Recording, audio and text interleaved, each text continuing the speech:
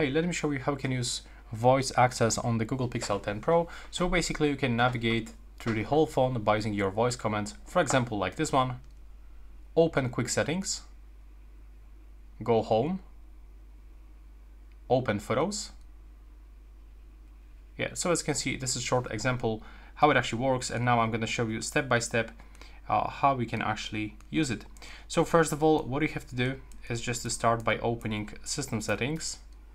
Now scroll all the way down for accessibility, and when you are here, go into the voice access.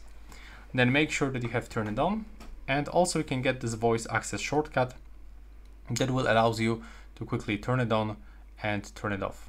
As you can see, that's how it works.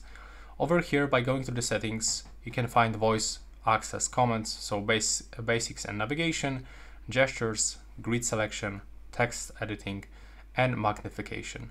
So it's pretty useful to actually go here and learn some voice commands.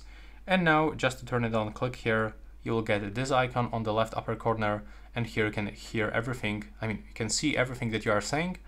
And that's pretty much it. If you want to turn it off, you can just click on this icon over here. So yeah, that's all. Thanks for watching.